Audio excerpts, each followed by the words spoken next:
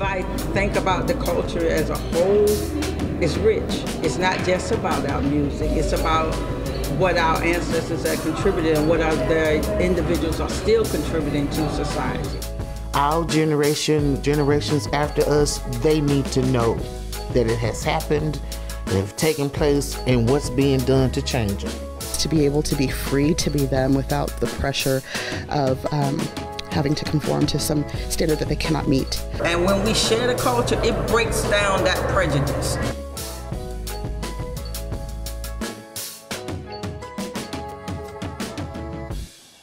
Not everything that is faced can be changed, but nothing can be changed until it's faced. That's a quote from legendary writer James Baldwin that still rings true today. Good evening, I'm Jarrell Baker. And I'm Nakia Simon. Welcome to our Black History Month special. Together, we move forward. We're coming to you from the African American Museum in Dallas at Fair Park. And tonight, we'll be highlighting the history, issues, and challenges African Americans face in Central Texas and the Brazos Valley. We're also shedding a light on some of the triumphs, success stories, and the efforts being done to bring us together. Slavery and segregation have divided us in the past and still do today. The only way to address them is to learn from our history and move forward. The roots of Black History Month date back to February 1926 when Carter G. Woodson launched Negro History Week. But it took more than 5 decades before a U.S. president recognized celebration of African American culture and its accomplishments.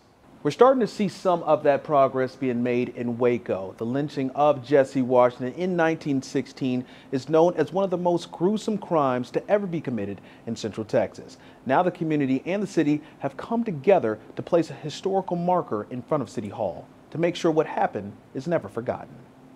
Every city has a story, and here in Waco City Hall is where one of the darkest moments in their story unfolded. It was heartbreaking. It was sad. Very upsetting. In 1916, Jesse Washington, a 17-year-old black farmer, was convicted of raping and murdering Lucy Fryer, the wife of his white employer, in a trial that lasted only 4 minutes. Who would actually want that to happen to a family member, you know, knowing that they wasn't mentally capable of doing such a crime? Yolanda Jones, who learned a few years ago she's related to Washington, says after he was found guilty, a mob of white citizens wrapped a chain around his neck, drug Washington to City Hall grounds while brutally torturing him, and then hung him from a tree and set his body on fire. That's the sad part, and that's the hurtful part. That someone, a lynch mob, can actually do that to a human being and not feel any remorse. Over half the population of Waco, men, women, and children with picnic lunches, viewed this as a spectacle and something to be kind of enjoyed as entertainment. Joe Welter with the Community Race Relations Coalition says Washington was just one of many African Americans who were lynched in Waco around that time, including St. Majors, who was arrested and convicted of raping and killing a white woman in 1905, then hung from the Washington Street Bridge. Where we are as a community now has everything to do with all this terroristic lynching and keeping people in their place. Lead me on. More than 100 years later, the Community Race Relations Coalition, the City of Waco, and others have come together to place this historical marker in front of City Hall to acknowledge what happened to Jesse Washington, St. Majors, and others who fell victim to the violent lynchings, showing everyone, even though the city's story has a dark chapter, it doesn't mean it's their last chapter. He may have been lynched, but that's all right. That's all right. He has been from a lynch to a legend. The Waco City Council issued a proclamation declaring January 17, 2023 as the National Day of Racial Healing in the city of Waco. The proclamation stated, by supporting racial healing, we can forge deep, meaningful relationships and bridge the divides to transform communities for our children and future generations. There are still issues which divide us today in our communities. One of those happening just weeks ago. A Bell County jury found an ex-Temple cop not guilty of manslaughter in the death of Michael Dean. Carmen DeCruz was accused of shooting and killing 28-year-old Dean, an unarmed black man from Temple, during a traffic stop back in 2019. The decision caused a rift in the community, sparking protests. Activists have called for police reform, transparency, and for the release of footage from DeCruz's body cam and dash cam of his patrol unit. The distrust between African Americans and police has been a major issue in the community and our country for decades, according to Mapping Police Violence, a nonprofit organization which tracks police shootings. Between 2013 and 2022, black people were 3 times as likely to be killed by police than white people in the U.S. And out of the more than 1,000 police killings in the U.S. last year, at least 35 involved unarmed black people. Both the mayor of Temple and the chief of police turned down our request for interviews on the verdict. The city council saying in part, quote, "This has been a difficult time for our community. We will respect the work of our justice system and we hope to now move forward together. We would like to express our condolences and deepest sympathy to the Dean family." Since the incident in 2019, the city has created a diversity, equity, and inclusion board, as well as Citizen Police Advisory Commission to improve communication between citizens and police. Coming up, we're starting to see new faces in high places. We'll introduce you to some black city leaders around Central Texas. Plus, the woman known as the grandmother of Juneteenth is set to have a permanent spot in the Texas Capitol.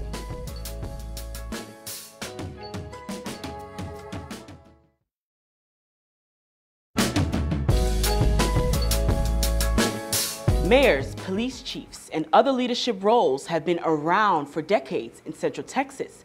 And we're starting to see black people step into those roles in McLennan and Bell County. Ian Chris sat down with some of those leaders to share their stories. It was a striking experience. I'll always consider it an honor. Working alongside Lester Gibson for 2 decades on the McLennan County Commission was quite an experience for Patricia Chisholm Miller. He was a servant who believed in the people. And so he did everything from the basis of, will this make the people in our community better? In honor of Gibson's contributions, Waco renamed the trail Jesse Washington was dragged down before his gruesome lynching as Lester Gibson Way. Miller said he had a passion for teaching black youth about their history and legacy. To aim higher, to achieve more, and to be better. I think if there's anything that he spoke into the hearts and minds of young people, is that be your total best and then be better. Commissioner Miller now serves in Gibson's former precinct as one of 6 black women serving as a commissioner in the state. I look at the progression of African Americans, I look at the progression of women, and it can be a little daunting. So I'm just grateful for the support and humbled by the support that I receive in the community. I may be black and I may be a woman, but there is so much more to me. I am a leader, I'm smart, I am a giver. Being the first black female mayor in Killeen, Debbie Nash King says she had to overcome the doubt many African American women and men face within a leadership role. And I would hope that as we celebrate Black history, that we realize how important it is for a young child to see a person of their color, regardless of what color it is, so they can have someone to look up to. I felt like that I had to represent. Waco Police Chief Cheryl Victorian says when she was in police academy, she was one of few women of color. Now she's the first African-American female police chief in Waco. We have these insecurities or this imposter syndrome, like, you know what, I don't see many people that look like me doing what I'm doing. Maybe I don't belong here. Well, you absolutely do belong in that position if that's what your heart desires to do. The 3 black leaders say they want to encourage younger generations that look similar to them to have a lasting impact in communities across the world. I can't change history, but I would tell every African American child that they can make history. I am a living witness. If you put in the work, you can achieve your goals. Opal Lee, the grandmother of Juneteenth, now has a new honor. Her portrait was unveiled in Austin inside the state Senate chamber earlier this month. Miss Opal is only the 2nd African-American displayed at the state capitol. She was nominated for a Nobel Peace Prize in 2022 and is a driving force behind helping Juneteenth become a national holiday.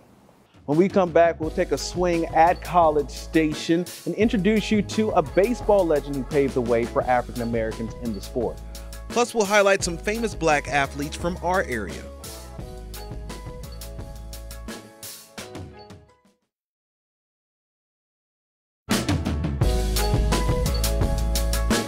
Well, you may not know this, but there's an incredible amount of baseball history in Central Texas and in the Brazos Valley. Donna Conrad gives us a deeper look into the story of Rube Foster, the father of black baseball. Calvert, Texas might not be the most well-known town in the Brazos Valley, but it is home to one of the most influential figures in baseball history.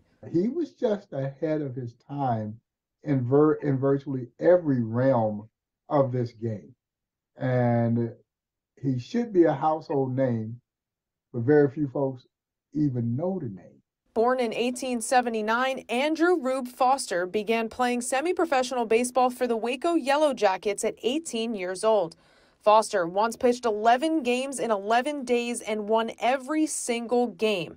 And while he was known for his fastball, Rube was also credited with the invention of the screwball. The great manager, John McGraw, snuck him into his camp so that he could teach Christy Mathewson how to throw the screwball. And then Christy Mathewson threw the pitch all the way into the National Baseball Hall of Fame. In the early 1900s, black baseball teams were taking the nation by storm. Foster, now a head coach, continued to find success on the diamond. His style as a manager was no different from his style as a player, aggressive and intimidating. He was adamant about this style of play, but it's also one of the reasons, Donna, that Negro Leagues baseball became a fan favorite. Rube was many things: a player, a coach, an owner, a businessman, but most importantly, a visionary. On February 13, 1920, Rube Foster held a meeting with 8 independent black baseball team owners at the Paseo YMCA in Kansas City. It was on this day the Negro National League was born. After establishing his new league, Rube Foster boldly stood there at the Paseo YMCA and he uttered one of the most prophetic statements of all time. We are the ship, all else the sea. His vision to create this league was ultimately to force Major League Baseball's hand to add expansion teams like the Kansas City Monarchs or Homestead Grays to Major League Baseball. In 1981, Andrew Rube Foster was elected to the Baseball Hall of Fame. While Rube did not live long enough to see the fruits of his labor truly pay off, it is because of that vision that the league saw success for almost 30 years. If you don't create this foundation, if you don't create this organized structure that gave a playing ground for all of this great black and brown talent, then you don't get Jackie Robinson. Next month, MLB The Show 23 video game will be released. This year, we've added a new gaming experience called Storylines. It will celebrate the Negro Leagues. Rube Foster is one of the 8 iconic figures in the game. Bob Kendrick, president of the Negro League Museum, will narrate players' story in the game. Now, we've seen incredible black athletes make their marks in several different sports, and some are even from Central Texas, including this guy right here, Mean Joe Green. You ever heard of him? He's from Temple. The NFL Hall of Fame defensive tackle, was a part of the Steelers' Steel Curtain, leading the team to 4 Super Bowl victories. And cannot forget about RG3, Robert Griffin III from Compass Cove. He's a former Baylor QB who also was a first overall pick in the 2012 NFL Draft. WNBA star and Houston native Brittany Griner played at Baylor for 4 years. She was a part of 2 Final Four teams and won a national title with the Bears in 2012. Griner is also a WNBA champion and a 2-time Olympic gold medalist. Diversity in the STEM field still needs some work here in the U.S. We'll show you what 2 women are doing locally to help pave the way for more people of color at Texas A&M. Plus, the maternal mortality crisis continues to worsen for black women across Texas. We'll share the story of one woman who had to make a choice between her life or her babies during a difficult pregnancy.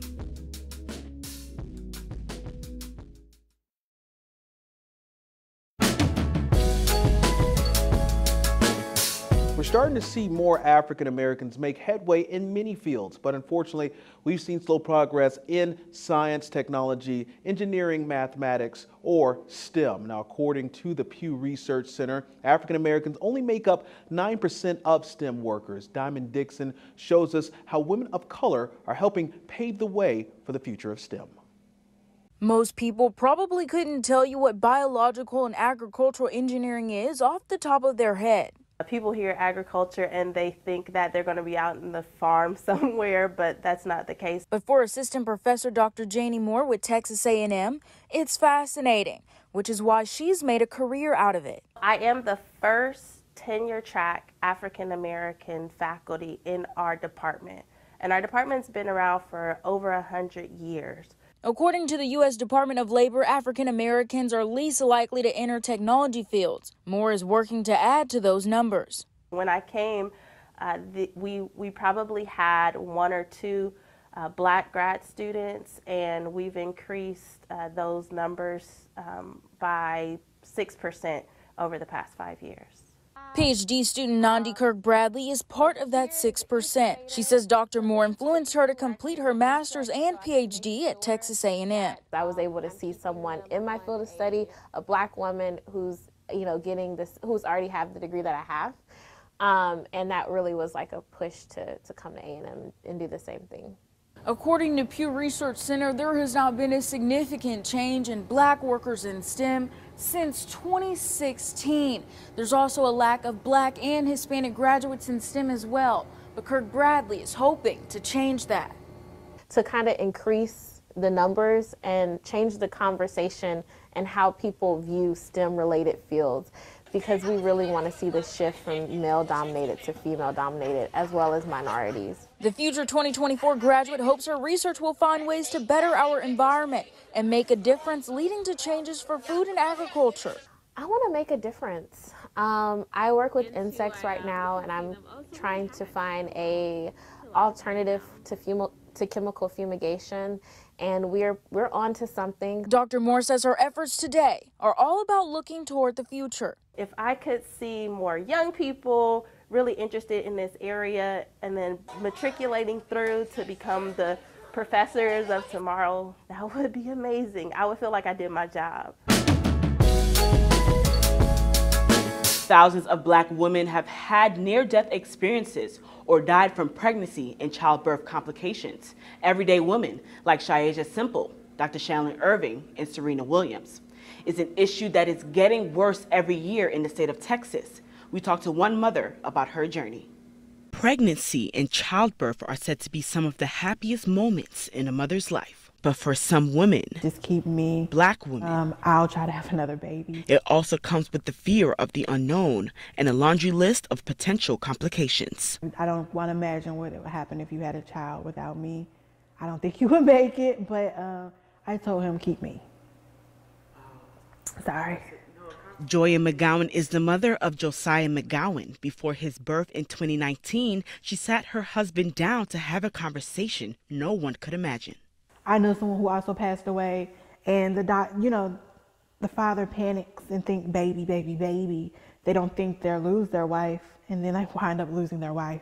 With the risk at hand, McGowan always prioritized finding a doctor who understood her challenges. Until my insurance let me know at 29 weeks, either I would stay with her, but I would start paying at a higher tier of insurance. Now having to choose a different doctor, she was informed about problems with her pregnancy. It's not growing in his stomach area the way everywhere else is growing in his body, and that can cause some functions. I start researching. My job at the time had a midwife type of phone number where I could call her, and she was saying if we don't see any red alert signs, you're good. McGowan said she had to constantly fight for herself and the life growing inside her. At 35, she was like, I'm writing a note to say you're going to have it. I said, this will be my last visit with you. I'm going somewhere else. You can't make me have this baby. It's a reality black women in Texas face, fighting to not be a statistic as the maternal mortality rate in the state increases. This is heartbreaking. To see in black and white that everyone else improves except for you. Nakina Wilson serves on the Texas Maternal Mortality Review Committee. Its latest report revealed disparities still persist for non-Hispanic Black women. And so I think the way forward is recognizing first that there's a problem and not, explaining it away. But we know, and especially this last report was the first that identified if discrimination played a role.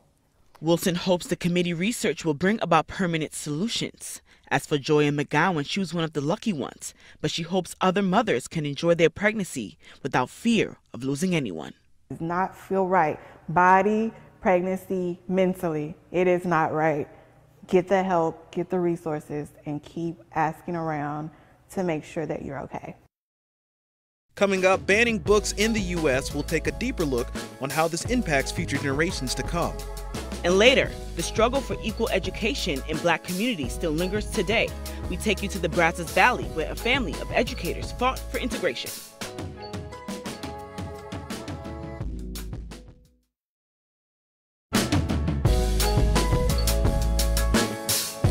The struggle for equal education in Black communities, like many other things, can be traced back to slavery. In the North, freed Blacks would have to walk past the white schools like children if they wanted to learn in their own buildings. Desegregation of public schools didn't come until the Brown versus the Board of Education ruling in 1954. In Bryan, students of all races and grade levels didn't learn together until the fall of 1965. The young people of today, Black and white, green and blue, all colors, we want them to recognize that we need each other. And to make this country even stronger, we need peace in our hearts and work for harmony. Before integration, there were a few Black institutions across the city. Washington Elementary on the north side of town was one of them. Paige Ellenberger shares the story of integration in Bryan and some of the educators behind the push for change. It was something else growing up, just being a Black American, but we got through it. Laying the groundwork for Black education, and we're very proud, wasn't easy.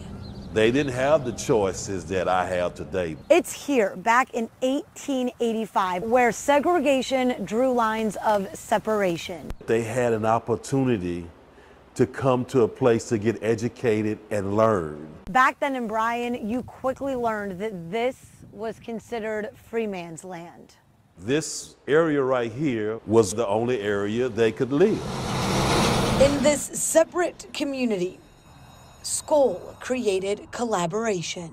The Black schools here in Bryan, we had some good teachers. In 1914, the first Black school in Bryan, wall to wall in wood, burned to the ground. We felt the differences in our neighborhoods. The Washington Park neighborhood rebuilt. I am so very proud, very proud. From community involvement to education, the principal of Washington Elementary, the new school, did a lot. And you could tell he was exhausted a lot of times. Principal Oliver Wayne Sadbury Sr., before all, was a father. I remember so many days he coming home from school and just laying across the bed before supper. Fighting for integration. He went out and wanted to make sure we improved the environment in the communities. His building burned in 1971. Sadbury retiring that year too, knowing his students were integrated into the city's public schools. It's a beautiful building. Over 5 decades later, I see success. Bryan ISD is naming its newest intermediate school after the late educator. Hooray for Daddy. Yes, they would be as proud as I am. I know they would. For thousands of kids, no matter what race, and for decades to come, oh, wow. The groundwork is being laid for the future of this country.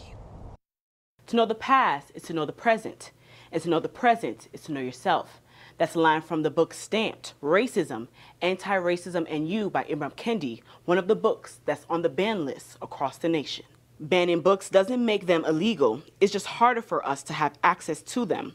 Over the past few years, we've seen a push to ban books by authors of color in the LGBTQ community, leaving readers unable to engage with Black perspectives from our past that has shaped us today. many of these authors that are being banned and erased and censored from curriculum also were some of the early researchers of Black life, right? The recent publication of Barakoon by Zora Neale Hurston, she was an anthropologist who traveled the South. Some other books by Black authors that are banned across the nation are I Know Why the Caged Bird Sings by Maya Angelou, The Bluest Eye by Toni Morrison, and The 1619 Project by Nicole Hannah-Jones. Black History Month has roots and meaning everywhere, including in a person's hair. We explain the purpose of the Crown Act and how it plays a key part in ending discrimination. Plus, one woman is helping preserve our culture through music and dance. We show you why this tradition is an important part in documenting our history.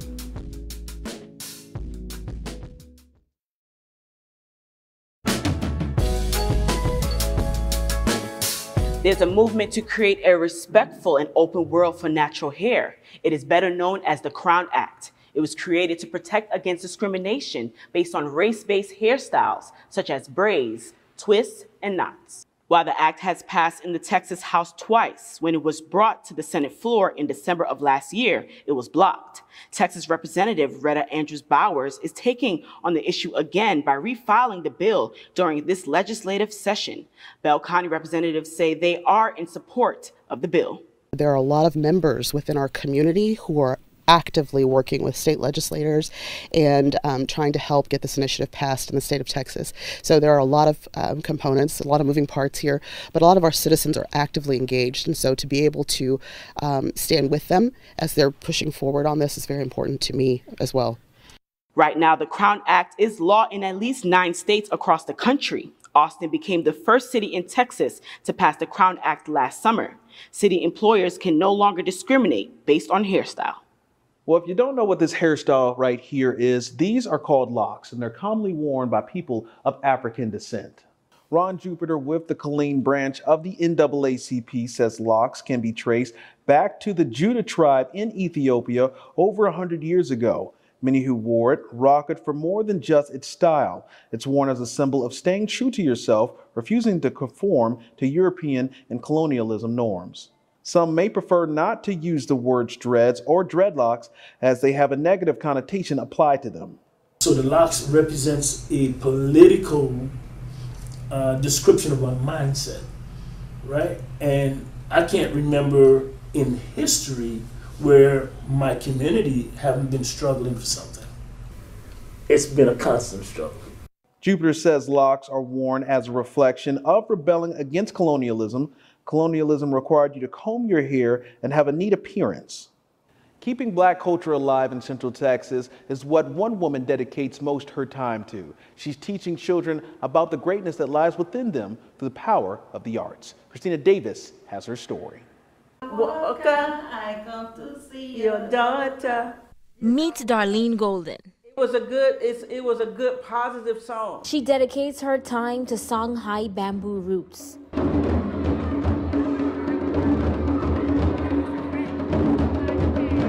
A nonprofit focused on teaching kids in Central Texas about their African culture through music and dance.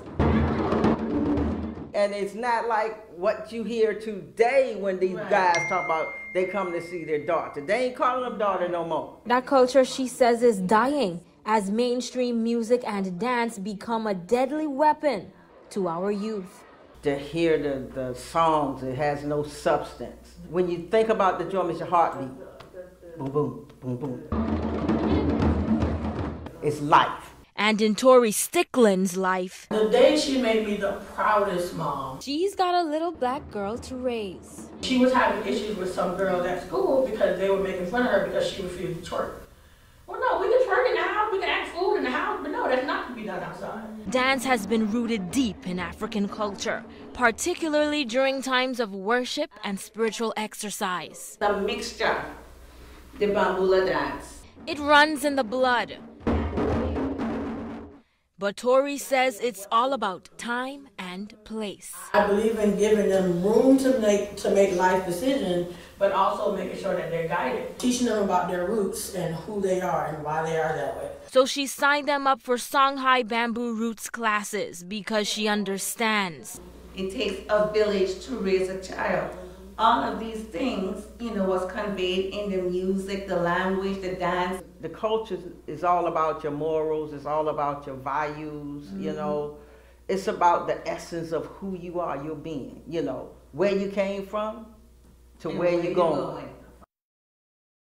Progress has been made over the years when it comes to racism. Internalized racism still exists within the Afro-Latino community. A proud Afro-Latina in Central Texas says for her, being Black and Hispanic are one and the same. Salabel is one of many Afro-Latinas proud of her unique background. She works in her mom's Panamanian restaurant in Killeen.